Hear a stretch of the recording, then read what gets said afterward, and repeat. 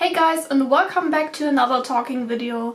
I got this video idea from a friend. He just once asked me, hey, why don't you do a video where you're just talking about how it feels to dance in front of many people? And I was like, that's a pretty cool idea, let's do this. Why not talk about how it is in general to be a dancer? I mean, I've never seen such a video on YouTube before and I think it could be very interesting for some people. Yeah, let's jump into this video, but first of all I have to mention that this video is sponsored by Solvecy. Solvecy is kind of like a messenger app, but in my opinion it has a lot of more benefits. Like, I think it's pretty cool that the Solvecy cloud is to 100% a German server. And yeah, you have a lot of functions, like you have a news feed where you can see the latest posts of your friends and you can determine what you see. Like, there is no algorithm that is intended for you, and create groups with your friends or large communities. Like the small groups are stored on your cloud and are completely erasable at any time, and you can also create events and upload your friends for it. And so yeah, I think it's pretty cool. If you're interested, check out the link in my video description. But now let's jump into the video. I would say this video could be very interesting, especially for those people who are interested in learning dancing. I don't want to demotivate you, but I have to be honest with you. You have to face a few problems, especially in the beginning. Let's get into it. Imagine you are scrolling through your Instagram feed and see a very good dancer and you're like, oh, he's very good, or she's very good. Why I'm not so good? And in the worst case you think, I should quit dancing.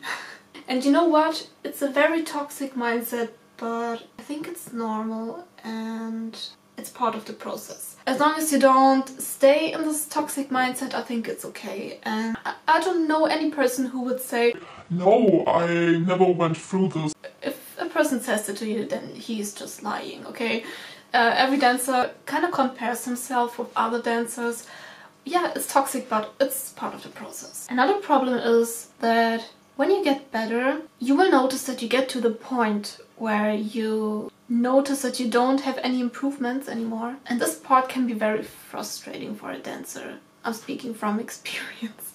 You have to imagine you have this learning curve which starts to increase very, very fast, but then it starts to flatten a little bit, and at this point you think, why do I dance? I don't have any improvements anymore. I can only say that's totally normal and don't be insecure about it. Keep going, keep practicing, and I swear you will get better. It's just taking a little bit more time, and I would say it's a good sign when you get to the point where it flattens. That means that you already had the biggest improvement. Also, you have to keep in mind that it's not always about dancing itself. It has so many side effects, positive side effects of dancing, and one of them is building your confidence. In my case, it helped me a lot to get out of myself. It's like getting out of your comfort zone can be so refreshing, and I just can recommend you to try it out. It might sound scary in the beginning. If you get through this the first time, it isn't that horrible how it seems.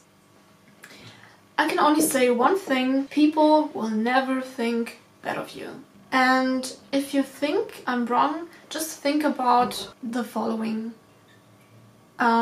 What would you do when a stranger would smile to you? Would you think, why does he smile to me? Or would you smile back? I think you would do the second, because we're all humans. When we give something positive energy, we will get this positive energy back. And it's the same with dancing. It's just crazy how this hobby helped me with my personal development. I have met so many people and I'm so thankful for it, and many of them are very close friends now. And I think it doesn't have to be friends, it can also be strangers. Recently I have met a very lovely woman. I was dancing outside in a park and she was like, hey, can I come to you? I want to draw a picture from you. And then she started to draw me. I can blend you the picture here. Yeah, it's a little bit abstract, but I think, yeah, it's pretty cool, and she was so cute. Yeah, my lovely friends, that was the video. I have nothing else to say.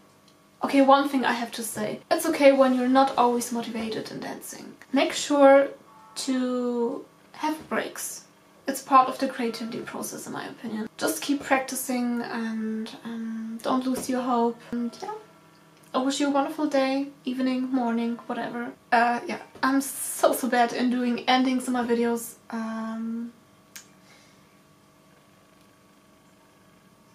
Bye. Oh,